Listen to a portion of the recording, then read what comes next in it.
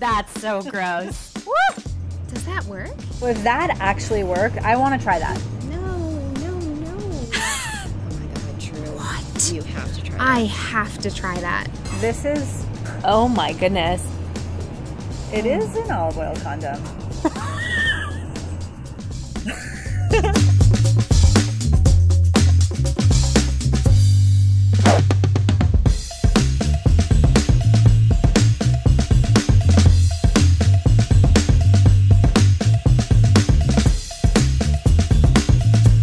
I don't have pantyhose. Does anybody wear pantyhose anymore? I don't think so.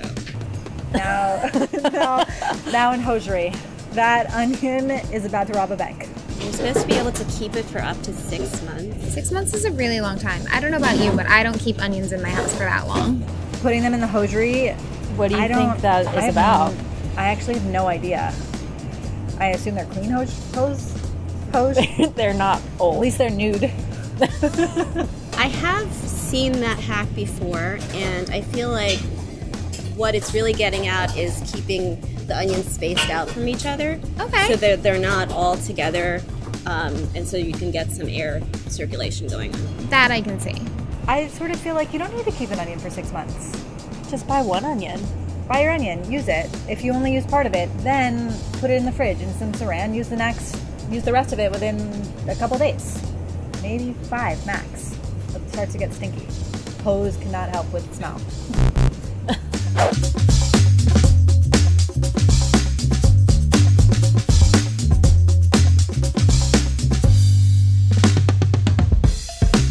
Oh, wilted herbs. No, those are just like bad herbs. They've gone bad. What They're just baking happened? bad herbs. The idea of that makes sense, but what about the ones that are already kind of black and gross looking? Yeah. If they're already black, I wouldn't go there. I would get rid of them. Yeah. If it was for decorating your spice jar, 5 points. For drying out herbs that have already gone bad, not so great. I feel like maybe if you have a ton of herbs and you have no other use for them, then dry them out. But if they're already going black, it's time to throw it out. When in doubt, Throw it out.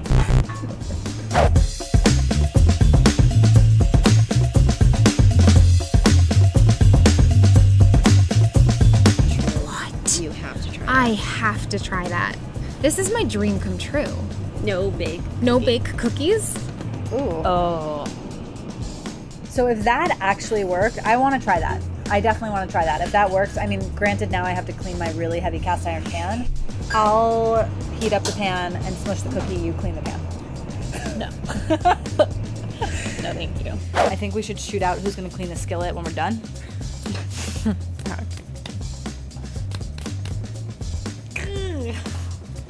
2 out of 3? No, not a chance. Here it goes. Oh. How long do you think? I'd give it a good 45 seconds. I just pulled that out of thin air. It's a flat cookie. I'm going to lift. I'm lifting. Whoa. Well, Do you want to eat that? can we eat it? So the thing is that the other side of the cookie is not, it's just gooey. So I think we need a spoon, a couple spoons. You know what? It just turns out that we have a couple forks right here. And I think we're just gonna scrape this off the, Ooh. so I'd say we have crispy bit on one side, ooey gooey.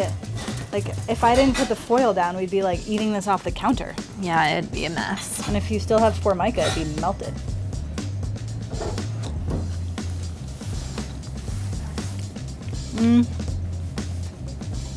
I don't hate it. But is it worth doing that? No. I don't think it's worth doing that.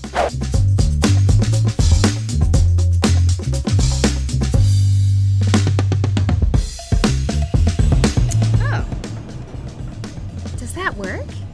The only thing that gives me pause is your grip. Like, I'm afraid you're cutting something with a sharp knife. Well, and yeah. you're gripping it with a plastic bag. Then you kind of have like a plastic bag claw. Yeah. It's not probably the safest thing. Yeah. I am speechless. So here's the deal. Jalapenos are spicy. It's the meaning like they feel spicy, they can make your hands burn. It's the inside of the jalapeno. Don't touch it. Just don't touch it. But putting a knife through a bag just seems absolutely ridiculous. Like you're gonna cut yourself. You will hurt yourself. There's gonna be some Pain. slippy slidiness right there.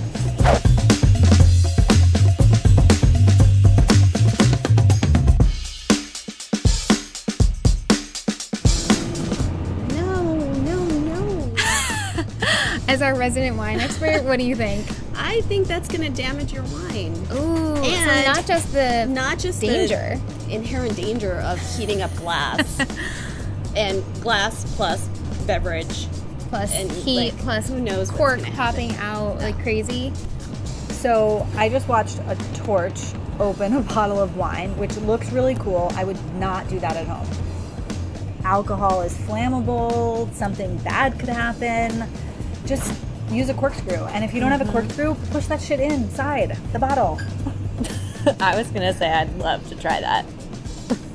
We're not trying that. That is a fire hazard.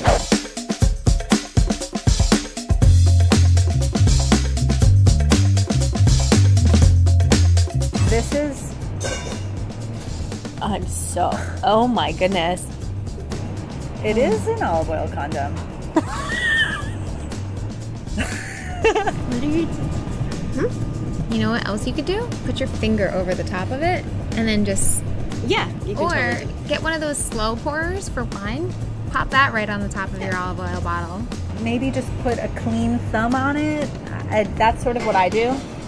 Clean thumb, drizzle. I don't think you need baffled. to. It seems like a waste of good olive oil to go through a rubber glove. Then. Oh, right. It's going to taste like rubber. It's gross. What if it's like coated with powder? Ew.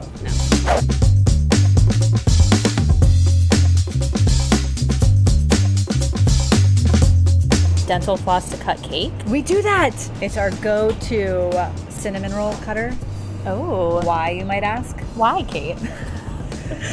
It's because when you cut down in a knife, you squash the cinnamon rolls and all the stuff oozes out before you bake it. So with the nice, tidy dental floss or thread also works. It cuts it really nicely. Goat cheese, also a really good one, doesn't stick to your knife. I feel like that makes sense. The biggest benefit of this one is that you don't risk squishing the cake. Then you don't get the filling all oozing out of the sides. I think that's definitely a good idea. Totally. Drink seems nice and easy.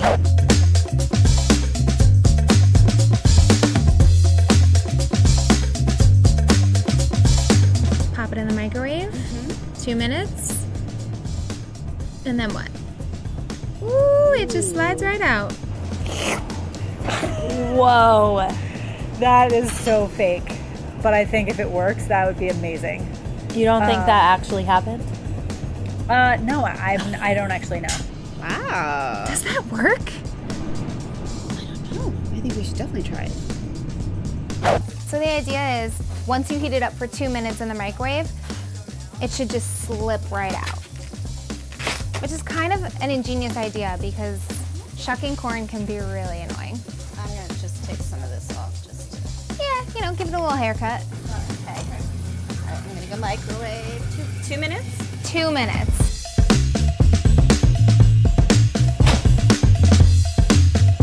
Smells good. All right, here's the big reveal. Oh yeah. Oh. Look, it's just sliding right off. Oh, it's hot though. Be careful. Hot. Okay, so this is. Okay, I'm gonna say it's a win. That was human fail. That was my fault. I think it's just really hot. Yeah. But I think that's definitely a win. Because it's much easier to pull off the silk when it's cooked. And that only took 2 minutes in the microwave. Yeah, that's not bad at all. I'd say that worked. I take it. Yeah. Like us, subscribe to us. Tell us if you did any of these at home and whether or not they were fails or just as brilliant as they were here. and come back and check us out again. Happy cooking.